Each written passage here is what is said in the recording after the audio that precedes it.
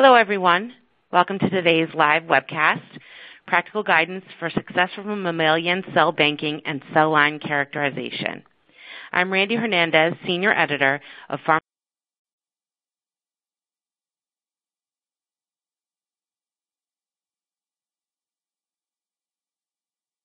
Pharmaceutical Technology and Biopharm International. Today's educational webcast is brought to you by Eurofins Lancaster Laboratories. As a member of Eurofins Biopharm Product Testing Group, the largest network of harmonized biopharmaceutical GMP product testing laboratories worldwide, Eurofins Lancaster Laboratories supports all functional areas of biopharmaceutical manufacturing, including method development, microbiology, process validation, and quality control throughout all stages of the drug development process. Now for some important announcements. This webcast is designed to be interactive, and we encourage you to ask questions during the event. You can submit questions by typing them in the Q&A box, which can be found by clicking on the red Q&A widget at the bottom of the presentation window. We'll try to answer as many questions as we can following the presentations. You can enlarge the slide window by clicking on the small green icon in the upper right-hand corner of the slide window, or by hovering your mouse over the lower right-hand corner and dragging the window to the desired size. The slides will advance automatically during the event. If you have any technical problems viewing or hearing this presentation, please click on the question mark Help widget in the dock at the bottom of your presentation window. I'm pleased to be joined today by Dr. Jerry Ann Booth, Senior Director, Biopharmaceutical Services, Eurofins Lancaster Laboratories, Lana Mogilyansky, MBA, Manager, Cell Banking, Eurofins Lancaster Laboratories, Dr. Heather Beyer, Group Leader, Principal Scientist, Viral Safety and Viral Clearance Services, Eurofins Lancaster Laboratories, and Dr. Weihang Wang, Technology Development Manager, Eurofins Lancaster Laboratories. Leading off today's presentation is Dr. Jerry Ann Booth. Dr. Booth provides strategic, scientific, and regulatory direction for Eurofins Lancaster Laboratories' biochemistry, cell banking, cell and molecular biology, and virology departments. She has more than 25 years of experience in biopharmaceutical testing, including expertise in the formulation of global regulatory product testing strategies and in the preparation of global regulatory filings at all stages of product development. She earned a PhD from Georgetown University. Our second presenter is Lana Mogilyansky, MS MBA. Ms. Mogilyansky is responsible for the design, execution, and documentation for all cell banking projects. She has 19 years of experience in the biotechnology industry, focusing on cell banking and cell line characterization, as well as virology and molecular biology and process evaluations. She earned an MS in biochemistry and molecular biology from Kharkiv National University in Ukraine, an MS in microbiology from Thomas Jefferson University, and an MBA from the Pennsylvania State University. Our third presenter is Dr. Heather Beyer.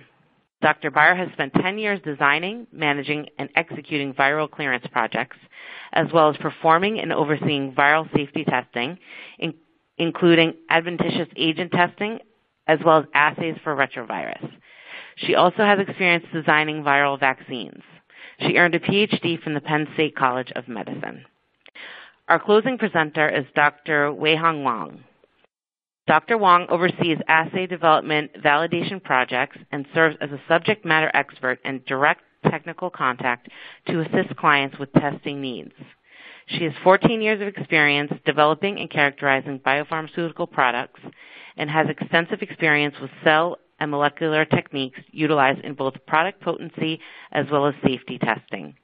She earned a PhD in cell and molecular biology from Brandeis University, completed postdoctoral research at Harvard Medical School.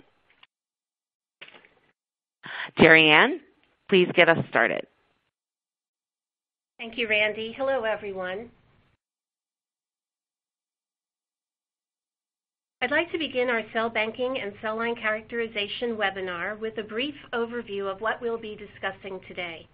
Our focus will be on mammalian and insect cell banking and cell line characterization, and our goal is to share practical, scientific, and regulatory information regarding these topics. Lana will begin her session with a definition of terms and a discussion of the various types of cell banks our clients are requesting. She'll briefly discuss the two-tiered master and working cell bank approach that has proven to be effective with regard to providing continuity in the manufacturing process. She'll then describe the various types of banks that we prepare, from R&D banks to GMP production banks, along with the environmental conditions required for the preparation of each. Lana will also spend some time talking about a relatively new type of bank that the industry refers to as ready-to-use, or RTU, GMP non-production banks. These banks are specifically generated to support cell-based bioassays, and because they are vialed at high density for immediate use in those assays, there are some unique challenges associated with the preparation of these banks. Heather will go into detail about the type of testing required for each type of cell bank that Lana describes. She will focus on characterizing the banks for the presence of adventitious agents, namely bacteria, fungi, molds, mycoplasma, and spiroplasma, and she'll also talk about testing for a wide range of both adventitious and endogenous viruses. Wei will end the presentations with a discussion of cell identity testing and a description of several commonly used assays for the demonstration of cell line genetic stability. Wei will spend some time discussing alternative assays to the isoenzyme identity test, which has recently become a challenge to perform due to an unexpected and unprecedented scarcity of assay reagents. A running theme throughout the presentations will be the importance of communication between the client and the cell banking and testing laboratories. You'll hear each of our speakers underscore the importance of sharing as much information as early as possible to help ensure the success of your project. And I hope these few comments have set the stage for each of our speakers. So first, we're going to take a brief polling question. You can click directly on your screen to submit your answer. The question is, what type of cell banking do your projects require? R&D banks, production banks, non-production banks, or multiple types? And I'll read that question again. What type of cell banking do your projects require? R&D banks, production banks, non-production banks, or multiple types? Again, please click directly on your screen to submit your answer. So it looks like of the respondents, 52.5% use multiple types of cell banking.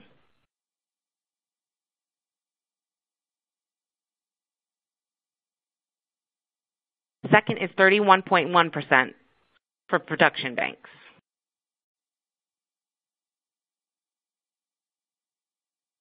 Then the last two are 82.2% each. Back to you, Lana.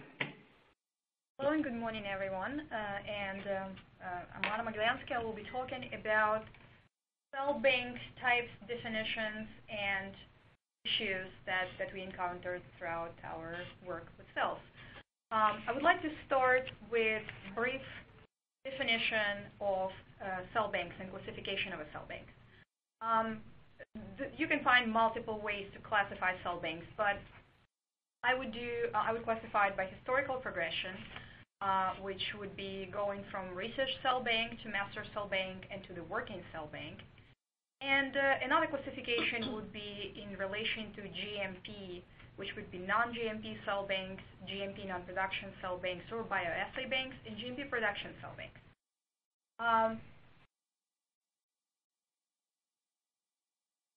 GMP cell banks, I'm trying to click.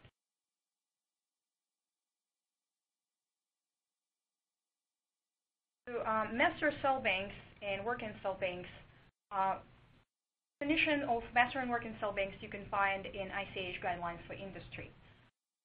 Master cell bank is defined as an aliquot of a single pool of cells that generally has been prepared from selected cell clone under defined conditions, dispensed into multiple containers, and stored under defined conditions. Master cell bank is usually prepared from research and development or R&D cell bank. Working cell bank is prepared from a master cell bank.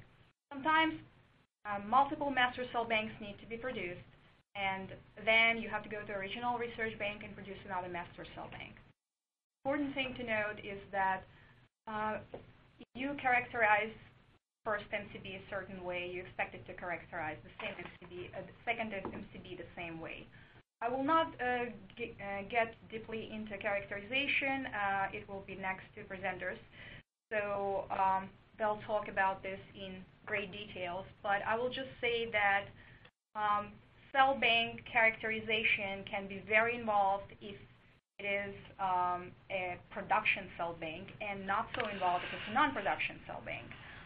There are general requirements for characterization of any kind of banks when it's produced under GMP condition, like mycoplasma and sterility testing, but the rest of the characterization can vary. GMP cell banks, we have usually two major types of GMP cell banks. It's production and non-production banks. The difference is pretty significant. Production banks, cells will be used to make some sort of a product. It requires very strict environment for production. They usually produce in ISO 57 or AB suites.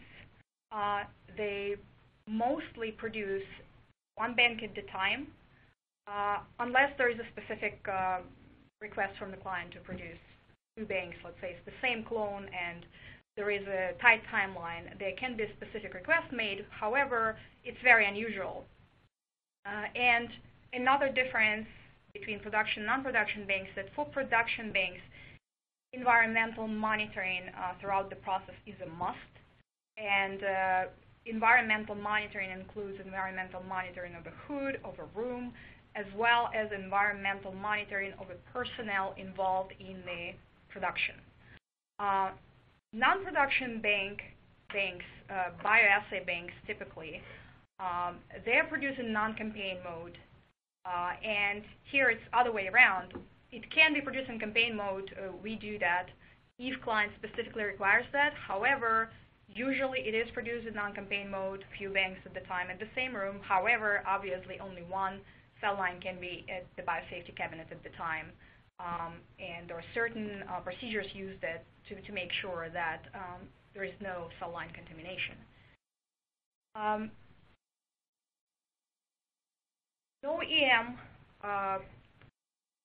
use provided during non-production banks.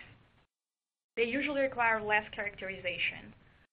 However, what we found out that they very often have more strict acceptance criteria than production banks. And we often see ready-to-use bank requests, which is a new type to me. It's a subtype of GMP non-production banks when pretty much cells go right from the vial into the assay, in the bioassay. And it seems to be emerging trend for cell-based potency assays. And what it does, it eliminates expansion of cells prior to lot release, which means that usually people request very large banks because they go through them very fast, 500 vials, 400 vials or more. The largest bank we had so far was 1,100 vials. And expansion details become very, very essential to ensure that cell bank performs as expected in the bioassay. And we have client requesting viabilities of greater than 90% on this kind of banks. And with the industry standard for production banks, let's say, to be higher than, greater than 70%, which is a huge difference. We do advise pilot studies when scaling up from small banks to very large banks, because let's say if you had experience banking those cells preparing 50 vial banks, and now you want to prepare 1,000 vial bank. It may not work exactly the same way. You will deal with large volumes of cells. There will be a lot of time spent during the harvest. Some cells will be sitting on ice waiting for another cells to come together. The full harvest can take quite a few hours versus 10 to 50 vial bank that can be harvested in half an hour. And some cells do very well with that, and some cells don't. So one of the advices I would like to give is do not expect that large bank is going to behave the same way and that there will be no issues. So it's nice usually to do some study to make sure that cells can actually tolerate very well sitting on ice for a while and spending some time in freeze media.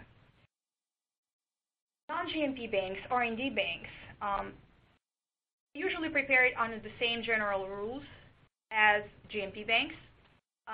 The only difference is that they don't get any QA involvement or QA review. There's only technical review on the paperwork that you will get. So that's pretty much the only difference. And everything else would be the same. They would be produced pretty much under the same conditions as GMP non-production banks. Very often people ask, what does that make cell banking projects successful? Because preparation of a cell bank, it is a big project. It's not an assay that you run and just get it done and over with. It involves a lot of people. It involves a lot of steps. And it's unique, and unfortunately, cells have tendencies to surprise us because they're biosystems and not chemical reagents. My suggestion is to give all information up front, every little detail you can think of. We like to get technical people on the phone as early as possible in the process. The reason is that usually if you deal with subcontracting laboratory, you will get some sort of questionnaire to fill out. And that questionnaire will ask key questions that are important to know in order to produce a cell bank. However, there can be some details that technical people will share when they talk, and technical details that are not included in this general questionnaire. These details can be quite important. So ideally, that would be where you start. And then another ideal situation is if you have R&D cell bank and it's not characterized yet. And in order to make GMP cell bank, you need to do certain characterization testing. So ideal situation is when we get your cells prior to doing a bank for expansion for characterization tests. That gives us time to look into the growth tendencies and see whether we have any issues, problems, questions additionally. We can do it without it, but it is an additional benefit. Always expect that your cell line is finicky.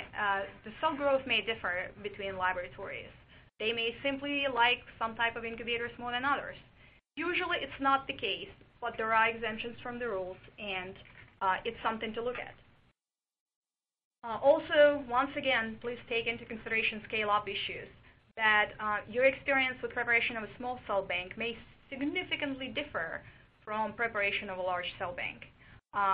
Once again, due to the length of the harvest, mostly, it may be very, very different and very surprising. And when you choose contract cell banking contract laboratory, a few things I suggest to look at least. If you are looking into preparation of a GMP cell bank, obviously the first thing you do is to audit quality systems. And another important part is to meet and to look at the key personnel and backup personnel. You need to know who is going to be physically making your cell bank, not who is in charge, but who is physically making it, and how many people are available. If it's one person, that's a bit of a problem, because if something happens, you don't have a backup. You need to have a group of people that is capable, equally capable of producing cell banks and have significant experience in the field. You also need to look at backup personnel and their experience. You need to look at management availability in case of an issue. How will that be handled? Openness of communication. If there is a problem, how quickly do you notify about the issue with your cell bank or with the equipment? Is it going to be that very moment, or is it going to be a week from the event? You need to know, you need to be told right away if there is a problem. And the last point would be willingness of company to accept responsibility for the imperfect bank. Sometimes all procedures and rules are followed. However, the result is not exactly what you hoped for. The viability is lower. You look at the cells in your assay and something doesn't seem right. What would the company do? We always viewed relationship with the client as a partnership. So we always try to work together on issue resolution. And there will be issues sometimes due to the nature of cell culture. And talking about a cell banking as a big project, large project, you need to ensure proper communication during cell banking process. Working with the client from start to finish, from the very beginning when purchase order is signed to the very end when all characterization is finished and COA is created and the shipments, start occurring to the client site. It's a large project, and we have here multiple management structures involved in the process, which provides constant communication, which is very important during batch record preparation and preparation of cell bank itself, as well as post-bank testing. Provide 24/7 access to cell banking group in case of criticality of your bank.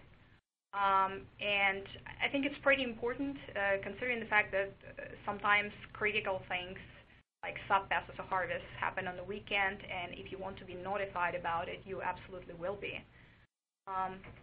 And we also have dedicated cell bank and project manager that will be with you throughout the whole process, as well as technical management that will be handling all the technical issues and will be available for discussions at any given point.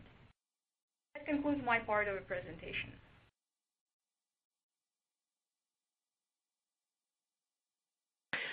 Okay, now we're going to take another brief polling question. So to answer, you can click directly on your screen to submit your answer. What type of production system are you working with? CHO, mouse, human, insect, or other? I'll repeat the question. What type of production system are you working with? CHO, mouse, human, insect, or other? And we'll wait one moment just to get the results. And let's pull up the top line results. So it looks as if 53.7% of respondents are working with the CHO production system. After that, the second is human with 25.6%. Heather, do you have anything to add? Well, throughout my presentation, I will be discussing the considerations for the testing plans as they relate to the different systems that a client may be working with. So now that you've heard about the considerations for manufacturing a cell bank from Lana, I will focus on the design of the testing plan to ensure purity and safety of your cell bank.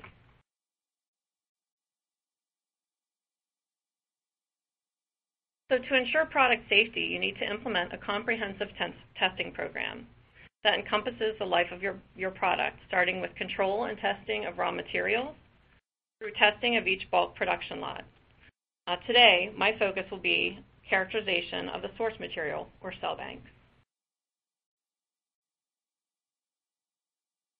So when designing a testing plan, you need to consider the type of cell bank that you've prepared. as the rationale for testing differs depending upon the type of cell bank that you're producing. For example, when we look at testing of non-production banks, the testing plan differs as compared to production banks. So first, I'm going to focus on non-production considerations. So these would include seed cells, which are expanded to generate a master cell bank, and non-production cells. These would be cells for analytical assays. Both seed cells and non-production cells the expectation is that sterility testing and mycoplasma testing would be performed on both, and both would be shown to be sterile and mycoplasma-free. In fact, we expect seed cells to be shown to be sterile and mycoplasma-free before even bringing them into our facility. Additional considerations for non-production cells would be focusing on the performance of the cells in whatever bioassay they are intended for. And in this case, you would want to consider the assay specifications and how they relate to your cells. When focusing on production cell bank testing, again, the considerations or your testing plan would differ depending on the cell bank that you're producing. For master cell banks, these are the starting material for your whole production process. And the regulatory expectation is that a full characterization is performed for microbial and viral contaminants. This would be a one-time test unless a change is made to your master cell bank. For working cell banks, these are only a couple passages beyond the master cell bank generally. So these show, or we would see a reduced package of testing for working cell banks. For cells at the limit of in vitro cell age or end of production cells, these would be a worst case scenario for amplification of any contaminant which might be present. And again, a full characterization of any contaminants is expected, and this would also be a one-time test. So the major concern for cell line characterization and product safety is assurance that there are no adventitious agents in the bank or product. Adventitious agent is something that is not intended to be present in the biological product. These can include bacteria, fungi, molds, mycoplasma or spiroplasma, and viruses. Testing for these agents addresses both product safety and purity. So first I'm going to focus on testing for bacteria, fungi, and molds. These can be introduced through starting materials such as cell lines or through raw materials which can be of either animal origin or plant-derived material. They can be introduced by operators or ineffective facility cleaning, and bacteria can thrive in extreme environments. These are typically controlled by inactivation and robust sterile filtration procedures. So sterility testing is performed according to compendia. It involves the direct inoculation of cells into two different types of media. These are incubated for 14 days at aerobic and anaerobic conditions. Samples are observed for turbidity. And the expectation is that 1% of the total cell bank, or a minimum of 2 vials, is tested. In addition, bacteriostasis and fungistasis testing is performed in order to assess sample matrix for any inhibition in the assay. So when is sterility testing performed? Basically, sterility testing is performed for all cell banks, whether they are production or non-production banks. Next, we'll focus on mycoplasma and spiroplasma. As mycoplasma are common cell culture contaminants, these are small bacteria that lack cell walls. Common sources of mycoplasma contamination include cell culture media and additives, cells themselves, and laboratory personnel. Mycoplasma contamination can lead to altered cellular metabolism, disruption of nucleic acid synthesis, and changes in gene expression or cell membrane antigenicity. Mycoplasma are associated with human disease, such as respiratory diseases like walking pneumonia or pelvic inflammatory disease. So these are of an important safety concern. Infections can also affect the yield of biological products. And these, as I mentioned earlier, are definitely a regulatory requirement for biopharmaceuticals. Some additional considerations: mycoplasma are inactivated by heat, extreme pH, and gamma irradiation, and they can be introduced by ineffective facility cleaning, as biofilms can survive heat as high as 95 degrees Celsius. Filtration through a 0.1 micron filter can be effective if validated for matrix effects. This is not considered a sterilizing step, considering the size of mycoplasma. So mycoplasma testing meets the requirements established in the common regulatory agencies. The current testing procedures are 28 days in duration and have 3 different components. There is detection on indicator cells, a direct cultivation onto agar plates, and incubation in broth followed by agar subculture. In addition, mycoplasma stasis is performed in order to assess the sample matrix for inhibition in the test. In addition, rapid myco testing methods are also offered. Like sterility, it's expected that mycoplasma testing is performed on all cell banks, both production and non-production.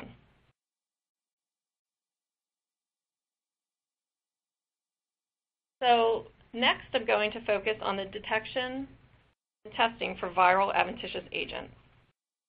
Adventitious agents can be introduced through the starting material, cell lines, blood, or tissue, and also through contaminated raw materials, such as bovine serum, trypsin, or other animal and non-animal derived raw materials.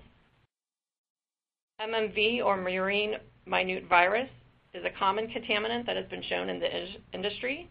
It's been shown to come from both contaminated raw materials as well as contaminated facilities and operators. Just a little bit about viruses.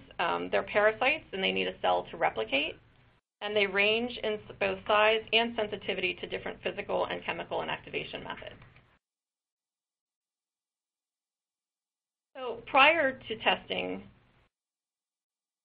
your cell line for adventitious viruses, you need to perform a risk assessment.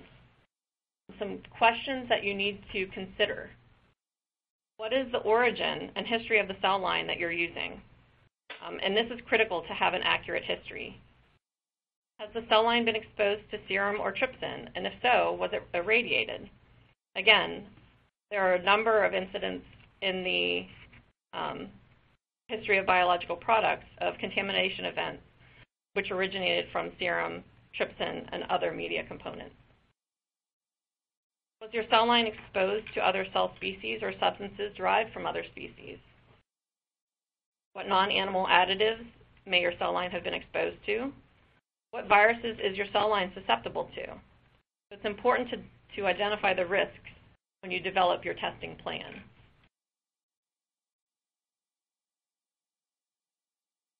Besides adventitious agents, it's also important to consider what endogenous viruses might be present in your cell line. These are viruses which belong there in the source material. Many rodent cells are known to have retroviruses, which are integrated into the genome. So this is a common concern. Also, oncogenic viruses may have been used to create the cell line. So these are all important considerations besides adventitious agents. When designing your virus testing plan, you're going to need to include a number of different assays to detect a wide range of possible contaminants. These would include broad specificity assays, in vitro and in vivo virus assays, and an electron microscopy to characterize any retrovirus which might be present, assays to detect contaminants associated with specific species of concern. So they could be rodent, human, bovine, or porcine virus screens. And also assays to detect retroviruses. So these would be electron microscopy, infectivity assays, or biochemical assays.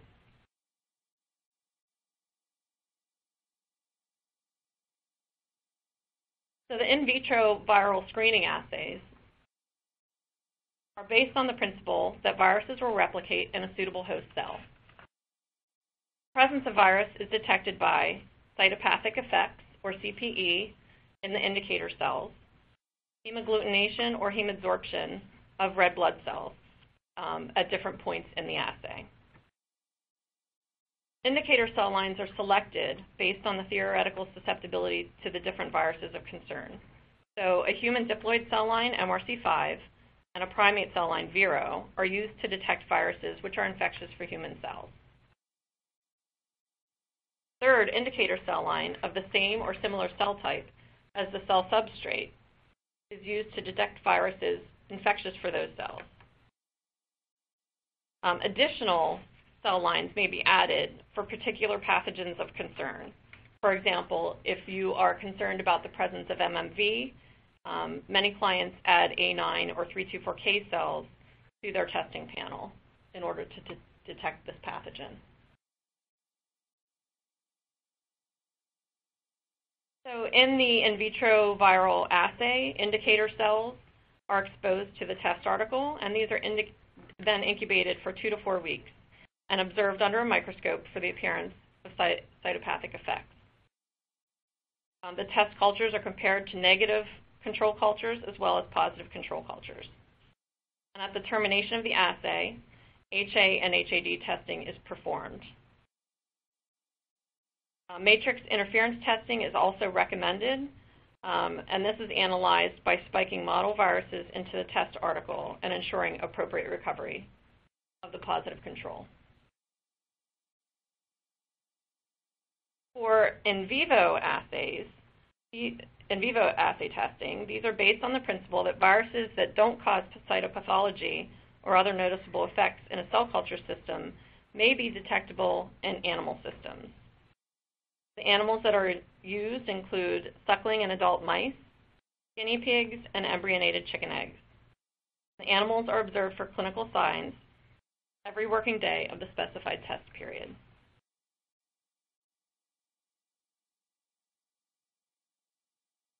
So this slide is simply for your future reference, and this highlights a number of different viruses which are detected using the in vivo virus assay system. So adventitious virus testing is typically not performed on non-production banks, but is performed for all production banks, master cell banks, working cell banks, and end-of-production cells. So for cells with a known exposure to bovine and porcine agents, such as trypsin or serum, bovine and or porcine screen testing is recommended. In these screens, they detect a wide variety of bovine or porcine viruses by the presence of cytopathic effects and hemabsorption of red blood cells in the indicator cells. They are also, the indicator cells are also stained at the end of the assay with immunofluorescent staining specific for the bovine and porcine pathogens. So in the procedure, your cell lysate or raw materials such as serum or trypsin are inoculated onto indicator cells. And these are monitored for CPE for 21 days, and they undergo subculturing twice to allow amplification of any contaminants. The cells are then tested for HAD at the end of the 21 days, and the cells are stained and fixed with anti-bovine or anti-porcine fluorescent labeled antibodies. So the bovine screen includes staining for 8 specific viruses shown here, which meet 9 CFR and EMA requirements. And it also includes parainfluenza virus control, which serves as a hemabsorption positive control in the assay. And the porcine screen includes staining for these 7 specific viruses, again, which meet 9 CFR and EMA requirements. And this also includes a parainfluenza control for hemabsorption. So when is the bovine and porcine virus screening performed? This is typically only performed on the master cell bank and end of production cells. And again, this would also be performed on raw materials such as serum or trypsin.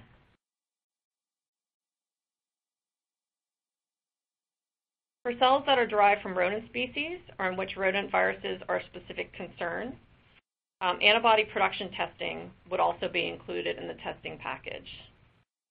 This is a sensitive method for detecting adventitious rodent viruses. Viral antibody-free animals are injected with a test article. Serological analyses are performed at the end of the incubation period to determine if antibodies were produced against specific viruses. These tests can be performed in mouse, rat, and hamster. In the procedure, the cell lysate is inoculated via a variety of routes, and the animals are bled after 28 days and tested for virus-specific antibody by ELISA or immunofluorescent staining. Again, for your reference, this slide summarizes a number of viruses which are capable of replicating in human or primate cells, which are detected in the antibody production test. This testing is typically performed, again, at the master cell bank and end of production cells.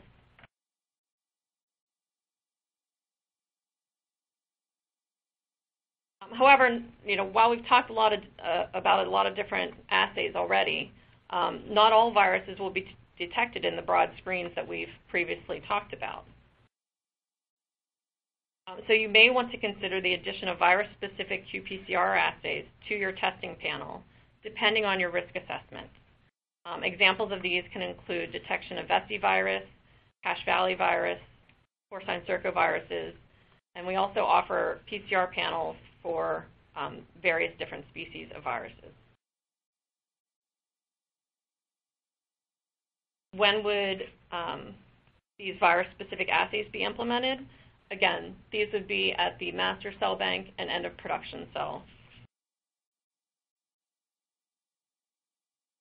So the last series of tests that I'm going to focus on the detection of retroviruses.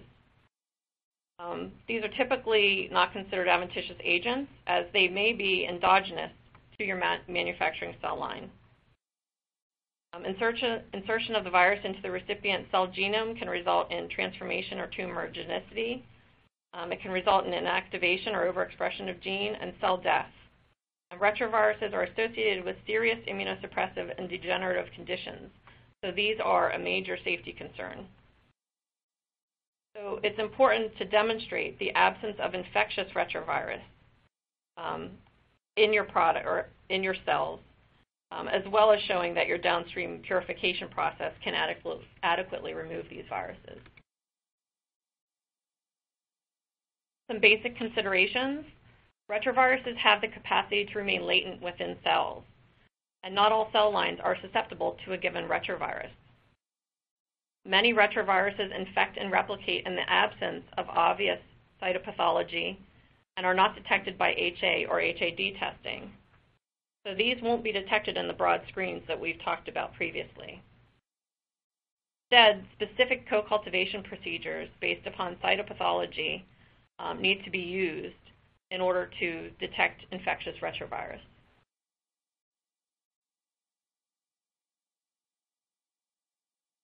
So murine leukemia viruses are common rodent retroviral contaminants. These rarely produce obvious cytopathology in vitro, with the exception of a few specialized test systems which we offer.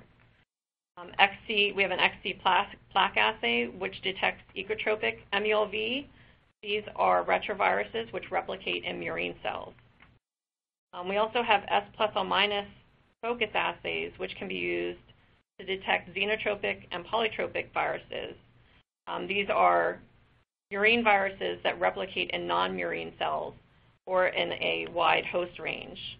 Polytropic can infect both a wider range of non-murine and murine cells. These are a particular safety concern in that they have the potential to better infect human cells. In addition, we have co-cultivation assays that we offer in which susceptible target cells, examples of which are shown, are co-cultivated with the cell line of interest. The target cells are subpassaged to allow amplification of any retrovirus which might be present. And this is then followed by detection of infectious virus in a secondary plaque assay or by PCR detection using a PERT assay, which relies on detection of viral reverse transcriptase.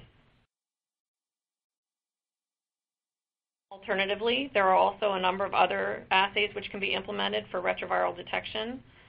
These include the PERT assay, which I mentioned as a secondary assay for the co-cultivation, PCR or RT-PCR for viral nucleic acid, immunofluorescence staining for viral proteins, as well as electron microscopy. When using electron microscopy, you can look at both the presence of retrovirus, the relative number per cell, the intracellular location of the virus, as well as the morphology. This retrovirus testing is also typically performed on the master cell bank and end of production cells.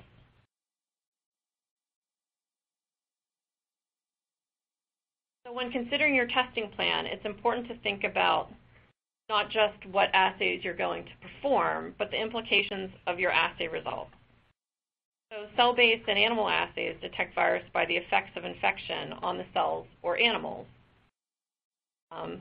They also often include an amplification process, which increases the sensitivity of the assay. On the other hand, molecular assays will detect gene sequences, so you can't determine if they're infectious. These can lead to kind of false positive results by detecting a virus fragment, which isn't actually infectious.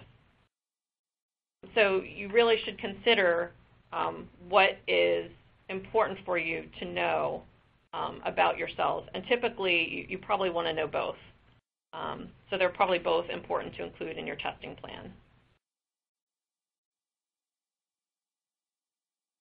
So this slide simply summarizes the standard testing timelines associated with all of the adventitious agent testing, which I've discussed. The testing timelines range from 17 business days all the way to 7 weeks for some of the animal-based testing.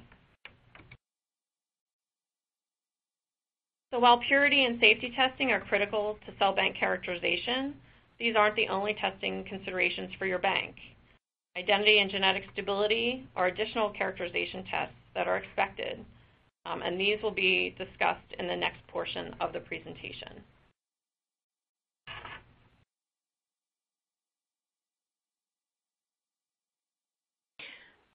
So we're going to take a final polling question. You can click directly on your screen to submit your answer. And the question is, what genetic stability testing do you typically perform on your cell banks? Sequencing, northern blotting, southern blotting, or copy number by qPCR? The question again is, what genetic stability testing do you typically perform on your cell banks? Sequencing, northern blotting, southern blotting, or copy number by qPCR?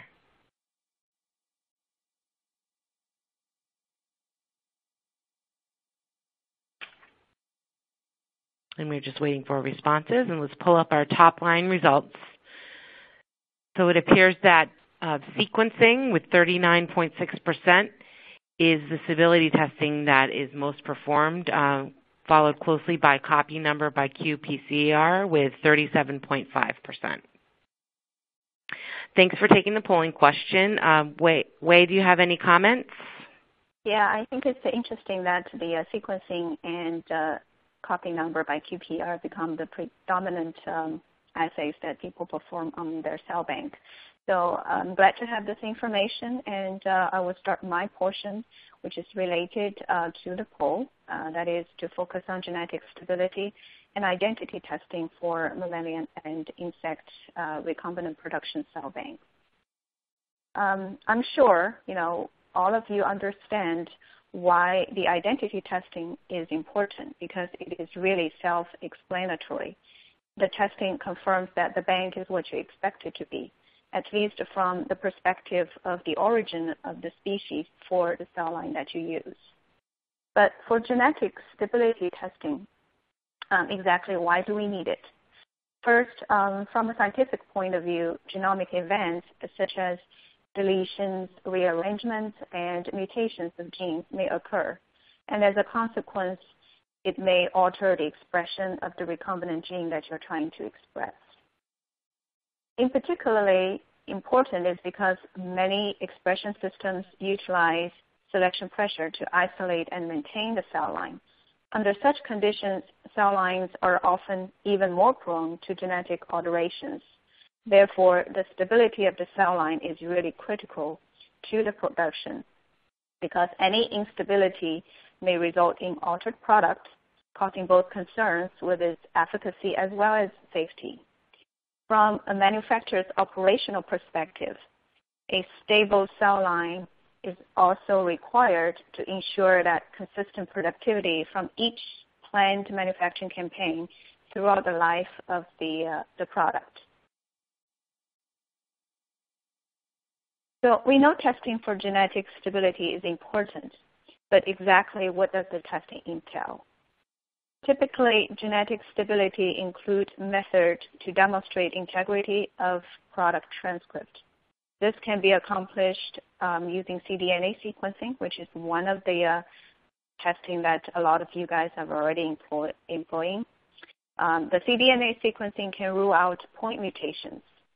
The other method that characterizes the product transcript is the northern blot analyses. Northern blot analyses determine the appropriate transcript size. In addition, for overall structure analyses of the recombinant gene integration, restriction endonuclease mapping using southern blot analyses can be performed. Additionally, a product gene copy number is measured, typically using qPCR methods. For these more or less standard testing, it has been pretty common to be performed by sponsors. However, there seems to be a trend in the industry in the recent years that some sponsors have started to take advantage of the next-gen sequencing technology to perform whole genome sequencing of their production cell line, and also to perform direct mRNA sequencing to further substantiate cell line characterization, although there has not been any clear guidance from the regulatory agents in these particular testing. So now let's look at each of these methods in a little more detail. For cDNA sequencing, what we have is RNA transcript is first isolated from the cell line and then reverse transcribed into cDNA and further amplified in PCR reactions. The PCR product is then subjected to Sanger sequencing. Multiple sense and anti-sense primers are used in order to generate overlapping reads. This will provide more coverage for both directions, sense and anti-sense directions, and ensure the sequence integrity. So cDNA sequencing seems to be adopted by many sponsors as indicated by Poe as well. It can obviously detect point mutations within the coding region. However, northern analysis is more adept to detect aberrant sized transcript that often cannot be picked up by sequencing due to design of Sanger sequencing method. In northern analyses, probe that covers entire open reading frame of the product will hybridize with any related transcript as long as they contain part of the coding region. Therefore, it can detect aberrant-sized transcripts that most likely were caused by gene rearrangement or deletion insertion within the recombinant gene. I want to say that, even though the aberrant transcript can occur, it may or may not necessarily lead to an aberrant protein. Nevertheless, if an aberrant-sized transcript is actually identified, it is an indication that some sort of instability has occurred within the cell line, and it is of a concern. So in addition to the northern analyses and the cDNA sequencing that aim to characterize the RNA transcript, another method, which is the southern analyses, can also help detect the recombinant events. In this method, genomic DNA is isolated from the production cells and then digested with the appropriate set of restriction enzymes that can cut the expression plasmid. Digestion pattern of the genomic DNA provides a high-level structure analysis at integrating sites. An altered digestion pattern between different stages of the cell line development and or between the master cell bank, working cell bank, and end of production cells can suggest a possible gene rearrangement and or deletion event. Even when there's no gene rearrangement event that may impact transcript integrity, it is still possible and quite likely that the cell line is losing copies of the entire gene. In mammalian expression systems, multiple copies of the product gene are often inserted into the whole cell genome. It has been shown that gene copy number per genome loosely correlates to productivity, although productivity does tend to plateau due to other limitations of cell physiology and bioreactor environment. As I have briefly mentioned before, often under selection pressure, deletion of gene copies cause reduced productivity and preferential growth of the undesired cell population. Historically, copy number has been determined using certain analyses, but qPCR method has been considered the current industry standard due to its superior sensitivity, accuracy, and precision. For the qPCR method, we're able to use a standard curve generated from known copies of product gene, and then the copy number can be interpolated after normalizing with whole cell genome content. Well, you can see genetic stability really involves multiple methodologies, as we have just discussed. The last testing that I'll talk about, which is the cell identity testing, has historically been performed using isoenzyme analyses. Isoenzyme analysis is based on the species-specific bending pattern of a selected set of enzymes in cell lysate when it's run on an agarose gel. The method was rather ancient, developed over 40 years ago, and suffer a few drawbacks that we now know. First of all, the method relies on measurements of migration distance of the enzyme that are difficult to be accurate. And then to come to the conclusion of the cell identity, the analyst has to use a process of elimination, which sometimes results in difficult data interpretation. In general, it is also not capable of differentiate between individual human cell lines. Due to the design and intended use, it's problematic in identifying hybrid cell lines. For example, a human and a mouse hybrid cell line. As you can imagine, because it was originally designed to identify a single species instead of any hybrid system. That does not occur naturally. The low sensitivity of the method also makes it hard to detect cell line cross-contamination, which is one of the goals for cell identity testing. Finally, as Jerry has alluded to, the test kit is essentially provided by one single vendor. Some of you in the audience may have the experience or be aware of a recent and still ongoing reagent shortage that Jerry mentioned, and this really sent some sponsors in panic mode and actually heightened the necessity for an alternative to reduce operational risk. So what alternatives do we have with respect to cell identity testing? Good news is that technology has really evolved beyond isoenzyme analyses, and in particular, two molecular biology-based methods are considered viable options. For determination of mammalian and insect species, the cytochrome oxidase DNA barcoding method has been utilized very often, but up to now mostly outside of the biopharm industry. The cytochrome oxidase 1 gene, or CO1 gene, is a conserved mitochondria gene. In particular, the first 648 base pair of this gene really presents substantial interspecies variation but remarkably minimal intra-species variation. This attribute really makes it suitable for species determination.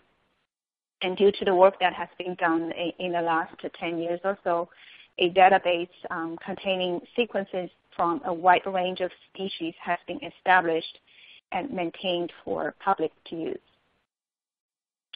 For CO1 barcoding, first, with properly designed primer in a multiplex PCR, identification can be easily made for most commonly used mammalian species within the biopharm industry. And it's based on the different PCR amplicon size. If you want to have further authentication and also perhaps have the need to identify a wider range of species, sequencing analyses of the PCR amplicon can then be performed and the results be compared to the database in order for the species to be determined. CO1 barcoding has been proven to be a more sensitive alternative compared to isoenzyme analyses. And because of that, it really makes detection of the cross-contamination easier. From an operational perspective, the CO1 barcoding method uses the standard molecular biology reagents and instrumentations. Therefore, testing does not rely on any particular vendor supply. So we talked about CO1 barcoding. While CO1 barcoding can identify cell line at species level, for cell line that is of a human origin, sometimes further authentication is needed on an individual donor level. And this can be done using the short tandem repeat analyses. Short tandem repeat analyses takes advantage of a selected set of short repeat sequences with varying number of copies in individuals. This polymorphism really makes the method capable of unambiguously authenticate human cell lines. Because of this, an initiative for standardized procedure has also been started and promoted by American National Standard Institute and its partner organization, ATCC, which I'm sure all of you is very familiar with. Currently, there are multiple commercially available STR test kits, and this also makes the testing extremely easy to implement and maintain for QC purposes. So I have talked about the why and what of genetic stability and identity testing. It is also important to consider when these testing should be implemented. It is pretty clear that regulatory guidance require that testing be performed on each master cell bank because that's one of the most critical banks that you have for the product. Not only does the testing assure that the master cell bank is suitable for intended use, the results also pretty much set the baseline for subsequent samples to compare to. In particular, end of production cells should also be tested and their results, again, compared to those of the master cell bank. It is noted that not every single lot of end of production cells perhaps will require testing, but testing should be performed whenever changes are introduced into the cell culture process. For example, if end of production testing is performed or has been performed on a pilot material or pilot process, it is in general advised that testing be repeated when product is moved into full commercial scale because of the cell culture differences and perhaps the passage number the cell culture has to go through before the end of the production. For working cell bank, as Heather has also pointed out, the testing requirement is less stringent. Although there's really no absolute requirement by the regulatory agent, we recommend, and I think most people would agree, that at least identity testing should be performed so you know the cell bank is what you want to be. The genetic stability testing is not mandated for working cell bank, as I have just mentioned. However, some sponsors choose to perform them on their working cell banks, especially if they choose not to perform the testing on end of production cells until later, such as in the case when they're still working out cell culture processes. So this is really the end of my portion of the presentation, and I hope that the information is useful to you. So I will hand it back to you, Jerry-Ann. Okay, thank you, Wei. Just a few closing remarks. I certainly hope we've achieved our goal of defining the critical elements of the cell bank preparation and characterization process. I believe our speakers have covered a large amount of scientific and regulatory information in their individual presentations, and they've also shared what we consider to be best practices for these types of projects. It goes without saying that having the appropriate scientific and regulatory expertise available is essential for the success of such a project. However, for work as important as the preparation of a cell bank and demonstrating it to be suitable for purpose, many of the most important best practices center around the timely sharing of information between client, contractor, and regulators, as well as careful planning and preparation for the project well in advance of project initiation. And with that, we can now open the floor for questions from our audience. Thank you all for your insight and informative presentations. And at this time, we'll begin the Q&A portion of our program. I'd like to remind our audience how to submit questions. You can submit questions by typing them in the Q&A box, which can be found by clicking on the red Q&A widget at the bottom of the presentation window. We'll try to answer as many questions as we can. Our first question is for Jerry-Ann. Will the isoenzyme alternatives be accepted by the FDA? Well, as you might imagine, we certainly asked ourselves that question prior to initiating the development of our CO1 barcoding procedure. We also consulted with numerous experts throughout the industry. And in short, our experience with the regulators is that there is a general willingness to accept new assays as long as there is a sound scientific rationale for accepting that assay. And we firmly feel that that's the case with CO1 barcoding. It is our opinion that CO1 barcoding is far more accurate and robust than isoenzyme analysis. With an isoenzyme analysis, your results are typically reported as a sample being consistent with a given species of origin. And in contrast, CO1 barcoding will definitively identify the species of the cells being tested. I would also highlight that CO1 barcoding has much more breadth of coverage at the animal species level than does the isoenzyme analysis. The isoenzyme kit provides a database for 25 or fewer animal species, whereas in contrast, CO1 barcoding can identify literally thousands of species. And finally, I would underscore that we're aware that a standard document on species-level identification of animal cells through CO1 barcoding is now being authored at the ATCC Standards Development Organization. And this makes us and the experts that we consulted with think that CO1 barcoding is going to be the primary replacement for isoenzyme analysis for identity at the species level. And we absolutely see no reason why regulatory agencies should object to this replacement. Thanks, Jerry-Ann. Our next question is for Heather. Should PERT testing be performed on CHO cell banks?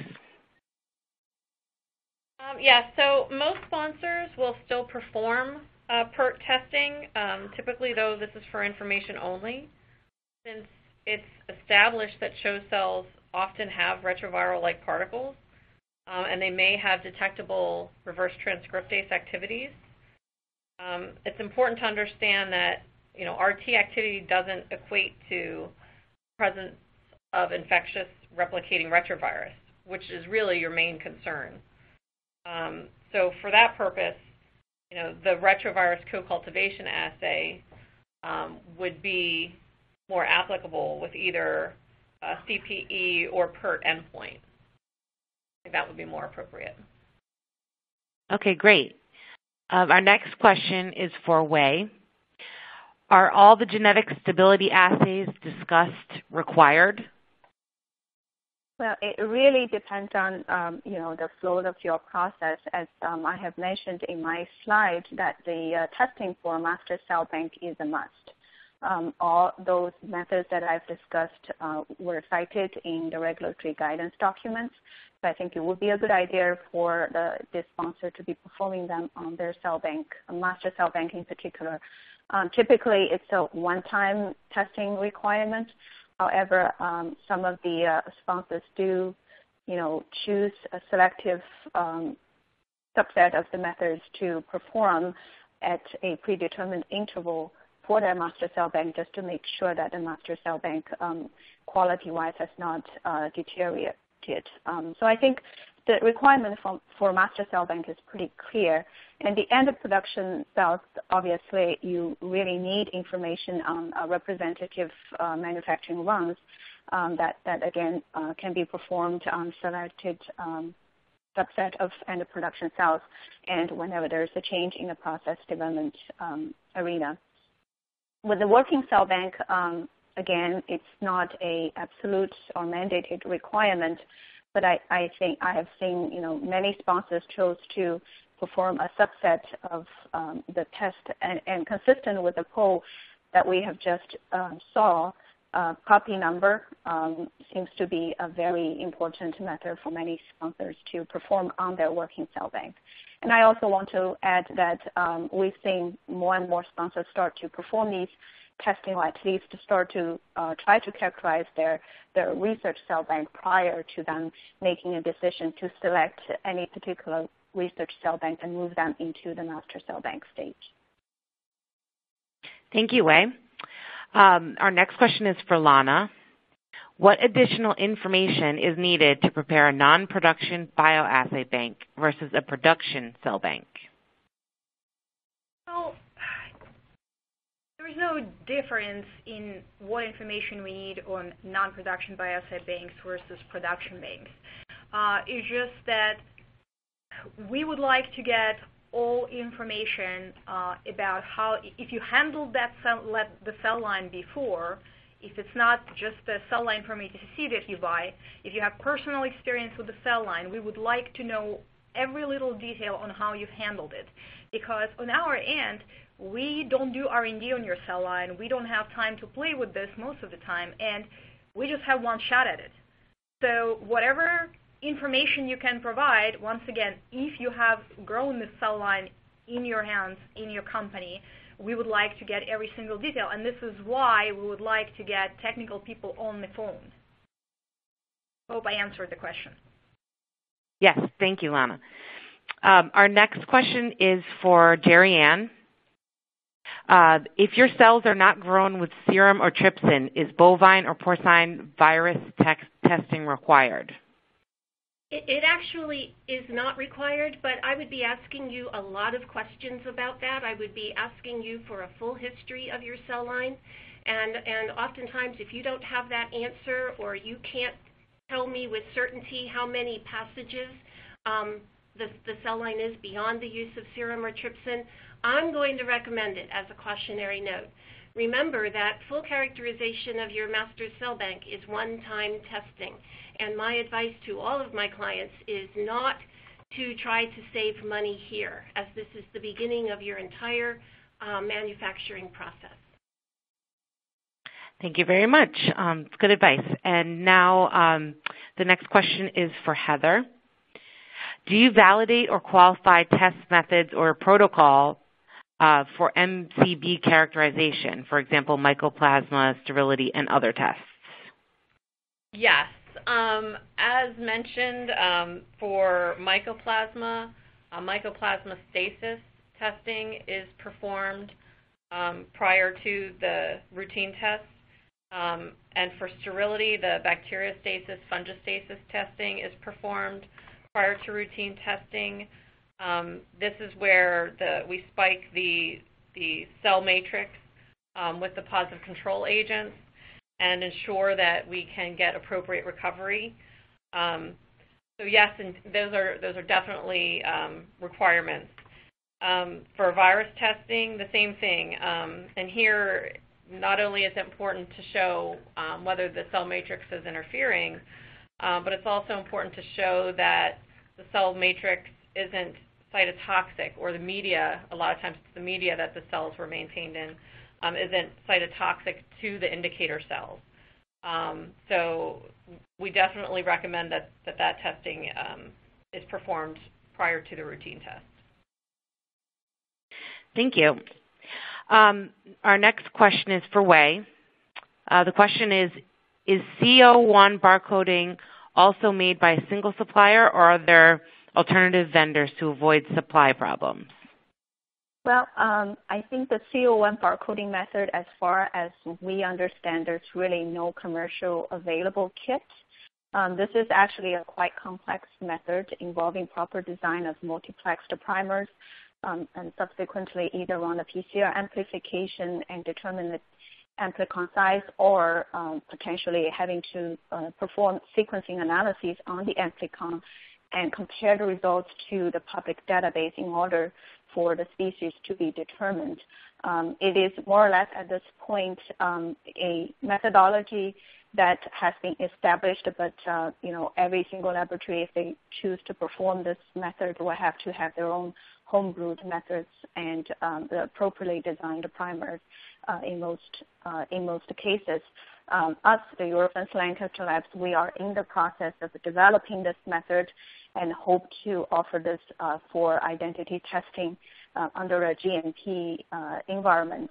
And once the method is developed and validated, really all we are looking at with respect to the reagent supply is the primer, the typical PCR reagent, and the sequencing reagents, which is offered essentially by many vendors. So there's really no supply issues with respect to implementing this particular methods. And again, that's one of the benefits compared to the isoenzyme analyses, which heavily rely or exclusively rely on one vendor's testing kit. Thank you, Wei. Our next question is for Lana. The question is, after a cell bank is generated, do you evaluate cell recovery, such as number of cells recovered and cell viability after thawing? What are the typical success criteria you would recommend? Yes, we definitely do. It is a part of our cell bank and batch record, of every cell bank and batch record, including R&D banks. Typically what we do, we pull 3 vials at the beginning, middle, and end cell, and we thaw them. We count cells, we look at viability, we look at recovery for a few days and see to make sure that cells recover properly. During a recovery period, if it's suspension cell line, we'll count them every day pretty much, and if it's a adherent cell line, they will be observed every day to see how the progression goes. And there's no such thing as typical recommendation. There's an industry standard of 70+% viability. Certain clients that we have expect greater than 90% viabilities on their bioassay banks. I had a client in my past that we produced cell bank for, and the average viability was 69%, and she was extremely happy because these cells were very finicky, and our competitors were only able to achieve 30%. So it all depends on your cell line. It depends on what it is, and in general, the rule is 70 or greater. Okay, thank you. Our next question will be for Jerry Ann. The question is, what is the method to prepare ready-to-use cells for direct bioassay without expansion? That's going to be very, very customized for every RTU cell bank. That's where, as Lana's been saying, we really do talk with the client constantly. We want to talk with the people doing the bioassay. What makes it so convenient here for us at Lancaster is that we have a very strong bioassay lab ourselves, and so many of the RTU cell banks that we're making in Lana's group are actually for our lot release bioassay clients. So there is just a huge wealth of knowledge here. in talking about what the cells are expected to do at the time the vial is cracked and they are plated for use in the bioassay. Certainly then I would also add that we are happy to make RTU bioassay banks for clients who are not doing their bioassay with us, and there it's our preference to talk with the actual operators who are performing the bioassay so we can find out what's important to them. Okay, great. Thank you. Our next question is for Wei. Are there other DNA fingerprinting techniques available for identity testing? Yeah, absolutely. There have been multiple methods for DNA fingerprinting that can be perhaps applied for identity testing. But I think we have talked about it, and I think Jerry and also stressed why the CO1 barcoding method was the preferred method. Was because of the sensitivity and the number of species that it covers and the tremendous amount of the sequence information that's available and maintained in the database. For the most commonly used species within the biopharm industry, the species identification can be definitively made using either based on either DNA size of the amplicon or the sequence analysis. So this really makes the CO1 barcoding method stands out, and many people agree that is one of the best options that's out there nowadays for a more standard approach. Wonderful, thank you. Our next question is for Lana. Do you create a specification document prior to generation of a GMP bank identifying the critical parameters for release, such as the minimum viability percent and or precision to final fill cell density? Well, what we do, we create a batch record, and that's the document that describes the whole procedure of preparation of the cell bank. If there are any criteria like viability, we include it in the specifications in the batch record. Batch record is prepared with client's input, and before it finalizes, we email it to the client to look at, so client knows exactly what's in it and can make any corrections. So yes, there is such document, and it is cell bank and batch record. Wonderful, thank you. Our next question will be for Jerry Ann. The question is EOPC testing expected for an early phase IND submission? Not necessarily, and that's one of the gray areas that I think Wei alluded to in her presentation. Certainly you want to do extensive characterization of your master cell bank, but if your manufacturing process isn't laid down in stone at the early stages, we do have many clients who will hold off on testing, on doing the full cell line characterization on the end of production cells, and instead they'll do that on the working cell bank. But certainly by the time that you're in phase 2, getting ready to go in phase 3, I strongly recommend that you nail down that production process and that you do the full characterization on your end of production cells. Thank you. Our next question will be for Wei. This person says, Wei, I'm interested in next-gen sequencing as a replacement for SIO-enzyme. Can Eurofins do this?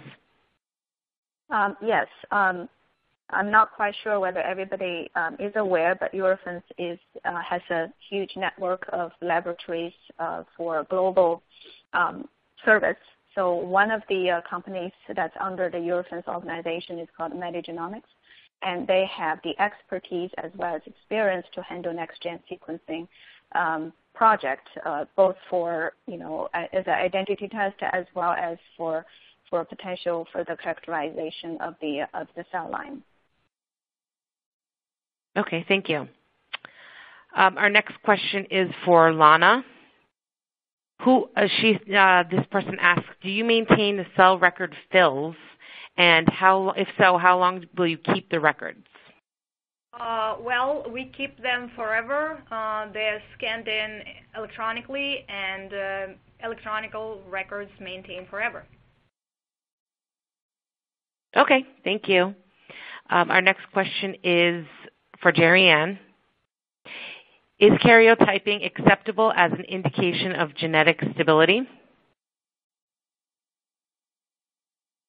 You know, it used to be used quite a number of years ago, but it really is only effective at the very gross level. I think that today, you know, given the variety of assays that Wei described, we certainly can go a lot deeper than gross structure at the chromosomal level. My preference really would be to do northern-southern sequencing, copy number by PCR, what have you. Okay, thank you. Our next question will be for Lana. Could you please comment on your experience and capabilities for large adherent cell bank growth and expansion? For example, do you utilize cell factories, hyperstack flasks, or standard T flasks only? We have experience with all kinds of scenarios, and out of multi-layers, my favorite are 850 5-layer flasks. They're really nice to use, easy, and provide enough surface. However, I like to use them for cell bank expansions, post-bank expansions, not for cell banks itself. The reason being, when you have 5 layers in the flask, unfortunately in the microscope you cannot see all 5 layers. When I make a cell bank, when my group makes a cell bank, I really like to see every single flask at every stage at the harvest level. I want to make sure that my cell culture is the same in every flask, that there is nothing else that looks strange. So if you have multi-layers, you cannot truly say that you have seen it all. So I do not recommend using it for cell banking. I don't like using it for cell banking. But what we do, we mostly, for cell banks, we use T300s. And yes, we have done large cell banks with T300s. We have a significant large group of people that can handle this number of flasks. We have done 500 vials and more adherent cell banks very, very successfully with the viability in 90s.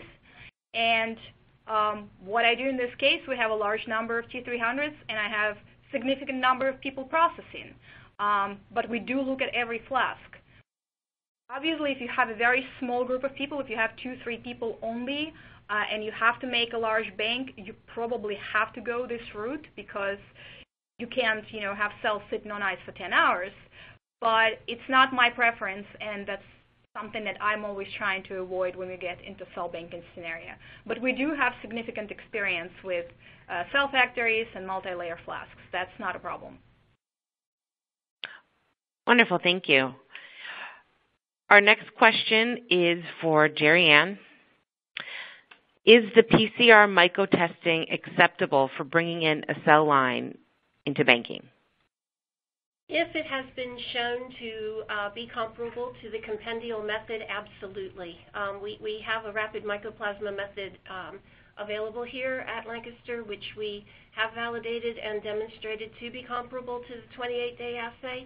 And of course, we will accept results from that assay to give seed cells entry into our GMP production suite. Okay, great. Our next question will be for Lana. How do you control or mitigate DMSO exposure when producing a large bank vials? Usually ice is not allowed in some clean rooms, hence the question. That's what he said. Okay, this question actually has 2 parts.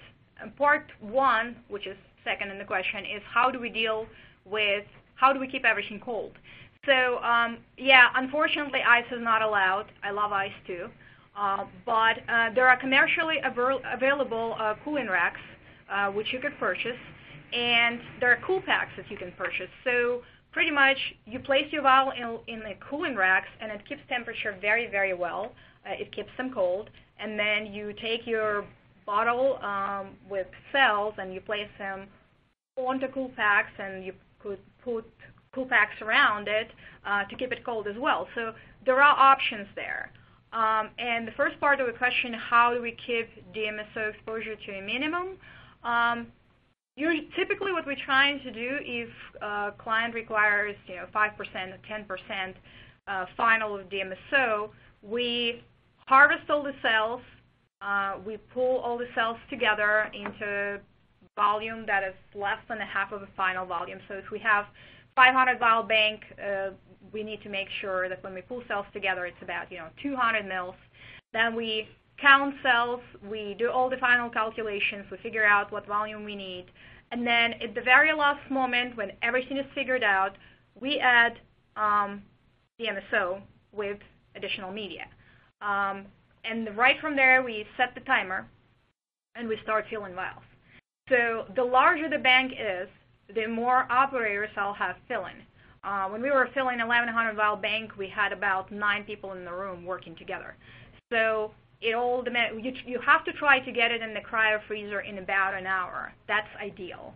So the larger bank you have, the more people you have, provided you have resources. Obviously, if you don't have enough resources, you'll go over an hour. It's usually not detrimental for majority of the cell lines, but for some it may be. Some cell lines are more sensitive to DMSO than others. If you have a case when we had a case when client requested us to use special media from a vendor that already had DMSO in it. In this case, we had to freeze in this media. So in this case, we had no choice but resuspend all the cell pellets that were coming out in this media. It's not ideal, and it's rarely the case, but once again, all you can do in this case to work as fast as you can and to put as many people as you can at the final stage of vialing. Okay, thank you, Anna. Our next question will be for Jerry Ann. Should viral testing be performed on the seed bank prior to bringing it into the cell banking facility? I like that question. Typically, all that we require is a sterility negative and a mycoplasma negative. However, over my years of cell banking, there have been a handful of clients for whom I did ask that they perform some viral testing before I would allow the cells to come into my suites. And that was because for some reason or other, together we determined that their cell lines were at risk for containing a virus. Now, that said, we have extensively validated our cleaning procedures for all of our laboratories and certainly for our GMP production suites to be highly effective at inactivating antiviruses, even the most resistant virus to inactivation. And we make those validation records available to all of our cell banking clients and indeed all of our clients who are concerned about viral cross-contamination. Okay, we're just about out of time. Thanks so much, everyone, for those insightful answers. We'll follow up with all the unanswered questions with each individual after the webinar. If your questions were not answered, they will be addressed via email. If you'd like to request a copy of today's presentation, please send an email to the address shown on the screen. I want to thank the audience for their interesting questions, our speakers for their presentations, and our sponsor, Eurofins Lancaster Laboratories, for making today's educational webcast a valuable experience. This webcast will be available for on-demand viewing through May 2016. You'll receive an email from Pharmaceutical Technology alerting you when this webcast will be available for replay. Please invite your colleagues who may have missed this live event by forwarding them the announcement. Thank you again for attending today's webcast, Practical Guidance for Successful Mammalian Cell Banking and Cell Line Characterization. Thanks again.